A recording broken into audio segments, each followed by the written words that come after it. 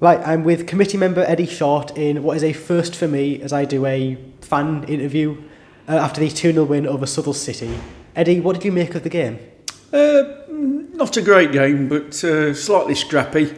But we got the right result just after a defeat midweek. So it's put us back on the course, if you like. So pleased. And it was a game of like two halves. Obviously, the first half we got the goal through Fuller and a great assist. And then in the second half, Conor Moore's great strike. Yep. I believe you've got a connection with Conor Moore as well. Could you explain why? Yes, I've sponsored Conor for the past few seasons. Pleased to see him playing so well, and obviously he's now skipper. And he's made his 200th appearance today for the club. And I've learnt today that he scored 50 goals for the club in that time, which is great for a predominantly. I know he started on the left wing, but he's played for the last few seasons mainly at left back after the departure of Matt Hopewell, a family member of mine actually, and a few games at centre half. So 50 goals from 200 games in a defensive position is fantastic. He always gives his all, 100%. Great player, and I'm so sorry to see him having to retire at the end of the season for personal reasons.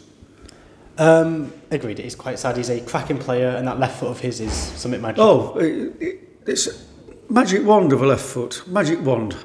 His set pieces are fantastic. 9 times out of 10, when he's clearing the ball, he finds his man. Yep, we'll miss him for sure. And I want to look at the season as a whole. As a fan, you never get much involvement with each game. You just have to watch and endure the win, the draw, the defeat. Yep.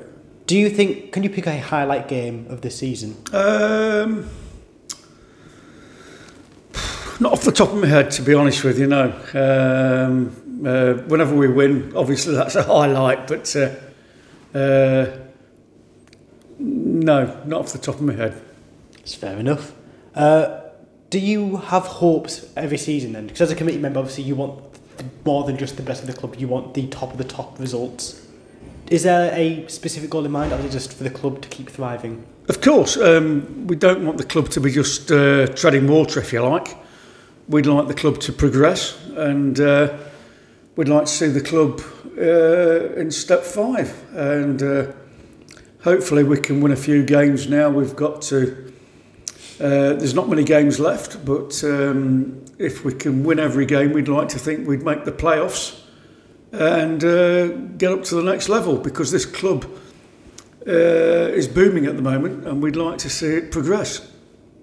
And one final question then is, how do you think David Beaufort is doing as manager? Oh, David, oh wow, yeah, what a great guy. Yep, he seems to have got the lads really going, and yes, yeah, brilliant. I can't fault him.